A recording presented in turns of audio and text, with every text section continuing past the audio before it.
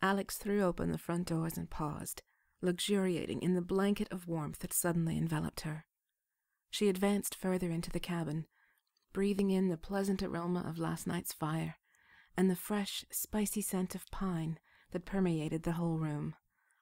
This was as close to heaven as she had ever been. She moved forward, her legs still stiff from the cold and the climb, and slumped into the plumpest of the overstuffed chairs. She let her head fall back and closed her eyes, enjoying the sensation of heat that prickled and tingled her skin, even as the cold clung to her face and hands. She was so cold she would swear she was burning, or so hot she felt like she might freeze, or something like that. She didn't care which. She just happily let herself sink into the chair like a melting snowman. Erik trudged slowly up the front porch stairs and came inside. Alex turned to watch as he closed the door and leaned heavily against it, letting his own head fall back against the solid oak. He let himself rest for just a moment before he bent to remove his boots, with a slow stiffness that betrayed just how hard the climb had been on him. He had walked much further than she had last night, after which he'd had to carry her back up to the hunting cabin too. And she knew he hadn't slept. While she had slept, cocooned in his coat and blanket, he had probably sat awake most of the night, as he always did, only to get up and make another 2-hour trek back up the mountain. Guilt stabbed into her, and gratitude, and a surge of love that she hoped she'd never let him see. He shook little nuggets of ice and snow from his sock feet, and slid his cold weather pants down over his jeans, leaving them in a pile by the door as he padded forward and started to remove his coat and the layers underneath. He moved so stiffly, with so much obvious discomfort, and he winced as he shrugged free of everything but his thick black pullover and let it fall unceremoniously to the floor. He glanced up at her as she watched him and frowned. "Take your coat off, you'll warm up faster," he said. "I can't move just yet," she murmured, letting her head fall against the back of the chair again. The chair felt soft and deliciously warm, like it was heated from within. "In fact, I may never move again." "I'm going to take a hot shower," he said, sounding like he wanted to maintain his brusque, angry demeanor but was just too damn tired. "Unless you want to go first." "You go," she murmured lazily. "I'll put on some coffee and make breakfast." He took the stairs quietly, and after a few moments she heard the shower come on. The sound of water drumming overhead was somehow comforting, even cozy, and the thought of her own coming bath made her smile. After a moment more she reluctantly pried herself from the chair, her body all but locked in rigor mortis, and peeled off her still cold clothing. She threw more logs on the fire, which had died down to mere embers, and lit some kindling, watching in satisfaction as the fire caught and the flames began to leap. She knelt by the hearth, warming her hands in front of the blaze, until she actually began to feel too warm. Then she rose stiffly and went to the kitchen to see to their next most urgent need: food. Grateful for the fully stocked fridge, she began breakfast, determined not to give in to the thoughts that now pestered her. The merciless, insistent thoughts that had been held at bay by the need to get warm. Now that she was thawing out, those thoughts positively screamed at her for attention. He could have kissed her, she thought. She had offered herself to him so obviously. She had tilted her face up to his and invited him, with parted lips and a wildly thumping heart, to just kiss her if he wanted to, and he hadn't. He had stepped away, even out in the middle of nowhere, even far removed from Erik Johansson or Daniel Briggs or whoever he thought he was. He had backed away, with no one watching, with no one to answer to, with no reason on earth not to. He had chosen to step back instead of stepping forward. And there was only one reason a man would do that. She felt her heart tighten at the thought, but tried to will it away. All right, so he didn't want her. Maybe, possibly, at some point in the past, The thought might have entered his mind, and she had picked up on it, but clearly he wasn't interested now. As painful as his rejection was, as humiliating as it was to offer herself to him and be so thoroughly refused, she had to try to salvage something out of this situation. She still had so much she wanted to discuss with him, so many treatment ideas she wanted him to consider, and more than that, she wanted to remain friends. Colleagues, at the very least, if he wouldn't allow anything more. Maybe she could convince him to let this uncomfortable mistake slide. Maybe he was gentleman enough to let it pass without further embarrassment. Maybe they could return to PGI and just continue on as if none of this ever happened. He might even agree to stay here for a few more days and rest. But even as the thoughts raced through her mind, she knew none of it was likely. The best she could do, realistically, was let him go now if he still wanted to, and hope to be able to talk to him later. Hope that there would even be a later. She fried some eggs and slid them onto plates with toast and sliced tomatoes, and was just pouring coffee when Erik sauntered in, his hair still wet, wearing a fresh black pullover and jeans. The aroma of soap and some sort of masculine shampoo followed after him, infusing the kitchen with a masculine air that contrasted sharply with the homey smells of coffee and toast. She focused her attention on setting the food down on the table, and smiled faintly as he eyed the food appreciatively, and sank into a chair to dig in. She took the seat opposite him and began to eat. "Thank you for this," he said, between mouthfuls. Politeness, manners, no real gratitude or emotion of any kind. He dabbed at his mouth with a napkin and kept his eyes down, devoting his attention instead to his food. She said nothing, just sipped her coffee and finished off a slice of toast. She had been ravenous when she'd entered the kitchen, but now she found herself eating almost as an afterthought, nourishing her body without taking any pleasure in it. She didn't even really feel hungry anymore. She watched him eat, mesmerized at how quickly he could put away what she considered to be a fairly substantial meal. In less than 3 or 4 forkfuls, the food was gone, and he was gulping down his coffee, as though he had been given 5 minutes to eat what he could before heading back out into the fray. The angle of his body in the chair told her that he wouldn't linger there. There wouldn't be any casual conversation over coffee, or a request for seconds. While she didn't want him to leave, she couldn't think of anything she might say that would keep him here, and so she ate without speaking. The cabin was eerily quiet, with only the muted sounds of the fire crackling in the living room to break the silence. The piercing cry of a hawk somewhere in the distance only added to the sense of loneliness that the silence implied. She glanced out the window, trying to spot that lone predator drifting on air currents far above the tree line, but seeing nothing, she turned back to Erik. He was looking at her as he drank, but quickly lowered his eyes. He drained his coffee and was up, striding from the room without a word. She finished her food and downed the last of her coffee, watching his powerful form as he walked away. A sudden flash of memory caught her off guard, a memory of the first time she had seen his bare back. He had peeled off his shirt to let her examine him, and had moved away from her across the room to put it with his jacket.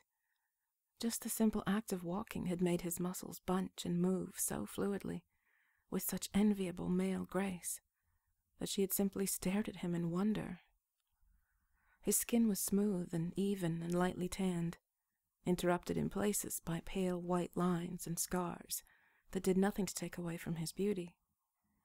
But it was the heat that emanated from him, a sense of power and control, revealed by every sharply defined muscle, that had shocked her into an almost stunned silence. She was a doctor. She had seen hundreds, probably thousands of naked men during her training, but she had never seen such a man as Erik. Beautiful didn't begin to describe him. Masculine was too weak a word. He was perfectly formed, exquisitely made. She could hardly believe he was actually the same species as she. She had barely been able to examine him that day, had scarcely trusted herself to do her job. when he had turned to sit on her examining table and she had taken in the sight of his broad, muscled chest, lightly dusted with fine golden hair. She'd had to close her eyes before she'd allowed herself to touch him. She'd paused to put on some gloves, in fact, and he'd given her a questioning look, so she'd made up something about following procedures. The truth was, if she'd allowed herself to feel the heat of his skin, if she'd let her hands follow the slow rise and fall of his chest as he breathed, she doubted she would have been able to keep her own blood pressure from spiking, or her own hands from wandering. If he hadn't looked at her with those eyes, if he had just sat there, submitting to her touch, looking at her with wide blue eyes that tracked her slightest move, she might have been able to ignore the sculpted perfection of his body. But with those bashful little smiles she sometimes managed to tease out of him, those hesitant laughs, those impossibly gorgeous eyes, and the expression of uncertainty and, yes, sometimes desire that she saw blooming there, it was all she could do to finish her exam and leave him to dress. She set her coffee cup down grimly and tried to push the image of his naked perfection out of her mind. He probably wouldn't like knowing that she was having such thoughts about him, and that realization alone cooled her ardor considerably, reminding her that any magic she'd felt between them had been entirely one-sided. She had to fix this, she thought. She had to say something.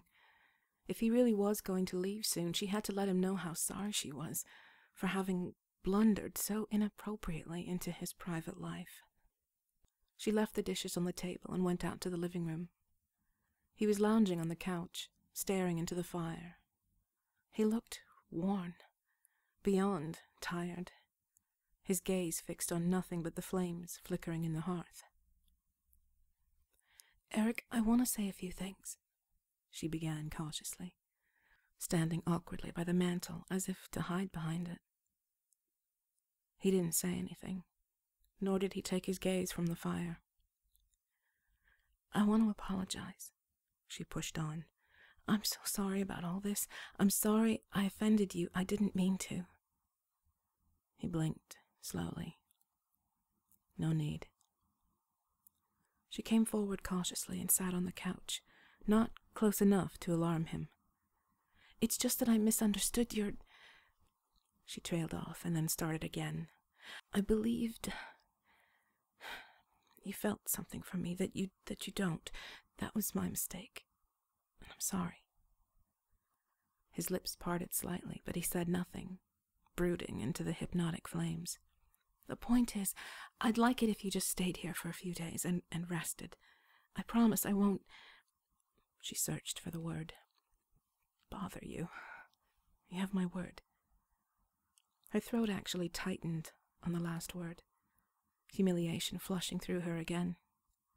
It was bad enough that he didn't want her, but to have to mortify herself like this, to have to promise not to inflict her desire on him. She didn't know how much more her pride could take. She looked at him with a cold little hope swirling in her stomach, the kind that clings to life inside the lovesick, despite all of the evidence that their love isn't returned. "So I hope you'll stay," she went on, determined to say what she had meant to say. "But if you want to leave, I won't try to follow you again. I'll just wait here until Nick arrives." His eyes drifted up to hers, and for the briefest moment she thought she saw relief in them. Relief that trampled her heart just that little bit more. "You mean that?" "I do," she swallowed, averting her gaze. She just couldn't look at those eyes. But then again, she couldn't look away either. She chanced to glance at him, and he was looking at her, his eyes communicating something inscrutable. "It wasn't fair of me to do this to you. I thought... well, you know what I thought. And if you hadn't spent the night out on that mountain, saving my life again, I wouldn't ask you to stay. But you need to rest and recover. That's more important to me than anything." She felt tears begin to prick at her eyes, and she willed them away, cursing her bruised heart. She would not cry. Not in front of him, not now, not ever. However much her eyes watered, she would hold back the tears somehow. He watched her silently, and she saw his own eyes change. He knew she was trying not to cry. She could see it in the twitching of his cheek and the starkness of his own eyes. His breathing hitched, too, the way it had when he had been about to kiss her. And rather than watch the rapid rise and fall of his chest, she pressed on. "I just have one request," she said. "Please don't take this out on Nick. Don't leave Phoenix Group over this. He was only trying to help." Erik made a noise and looked away. He was so much more embarrassed by all of this than she'd ever realized he could be. This trained soldier, this testosterone-driven man, whose hormones raged through him constantly, was embarrassed at Nick's involvement in such a personal matter. She'd had no idea he felt this way, would never have imagined someone as tough as he was, who had endured the unimaginable, as he had, could be brought down by so little. It was remarkably human, remarkably normal. Her heart twisted at the thought. When she reached out to lay her hand gently on his arm, he didn't flinch or pull away. "He's your brother, in every way that counts. Remember that," she said gently. "He loves you." She faltered, her voice catching. Unspoken words filled the air, the silent, potent words she knew they could both hear. "I love you." His eyes drifted to hers again, and she almost melted. She could practically see the ice thawing, could almost see the veil lifting from those beautiful eyes. On impulse, thrown in by the uncertainty she saw in him once again, she leaned forward and slowly, cautiously, pressed a chaste, delicate kiss to his cheek. It was the barest whisper of a kiss, but she felt him relax a little beneath it. She should have sat back, should have given him the space that she had promised him not 30 seconds ago, but she couldn't. She kissed his cheek again, and then moved slowly to kiss the ridge of his cheekbone. He didn't move, or flinch, or push her away. He just watched her with those same eyes she'd seen that day in her office, those same questioning, uncertain, heart-melting eyes. She lifted her head slowly and caressed his stubbled jaw, let her fingers trail along the strong, sharp contours of his face, gently, soothingly, as she engaged him with her eyes. Then she slowly tilted her head, bent towards him, and brushed her lips gently against his. Ignoring the surge of emotion that threatened to consume her, ignoring the part of her that wanted him so desperately she was almost shaking, she kept her touch timid. She kissed him lightly, pulling back before leaning forward again to meet his lips once more. They were warm and soft, and for the briefest second, for one heady, dizzying second, he began to kiss her back. She could feel his resolve start to melt, could feel him reaching to meet her kiss. His hand drifted to her hip and rested there, as the light, sweet, almost kiss lingered, their lips barely touching. Their noses bumped, their cheeks and chins brushed against each other lightly as they touched and withdrew, their breath mingling, their wide eyes roaming over each other's faces, as if they had never seen each other before, as if they both wanted to commit the other's face to memory, as if just almost touching like this, just bumping noses and cheeks and breathing into each other's warmth was intoxicating enough. Sensations rioted through her, thrilled her, made her almost breathless with disbelief. He was letting her kiss him. He was slowly, so slowly moving towards her, gradually letting himself kiss and be kissed, letting her hair fall against his face as she angled her head and pressed her lips gently against his. As his lips parted slightly beneath hers, in an invitation to deepen the kiss, she felt his warmth, his soft, lush warmth, and the anticipation of the coming kiss made a small moan escape her lips. "Erik," she whispered, the words escaping along with the pleasure. "I love you." And that was all it took. He tore away from her, pushing her off so forcefully that she fell backwards and tumbled painfully to the floor. She rose up on her elbows and stared at him, stunned, blinking back tears as he glared down at her. The shock of it spiked through her, the sudden loss of their sweet intimacy stinging like ice. She wanted to plead with him, to crawl back up into his arms and caress him again, to recapture that heady moment right before he deepened their kiss into something more. It had felt so right, so perfectly right, to kiss and caress and love him. He had felt it too in that moment before he had started to give in. She had felt him sinking into the warmth, the sweetness, a divine mixture of tenderness and desire. He had wanted it too, just as much as she had. The loss of it now left her cold, blinking up at him in confusion and disbelief. At the very least, she expected him to reach down for her, to help her from the floor, but he didn't.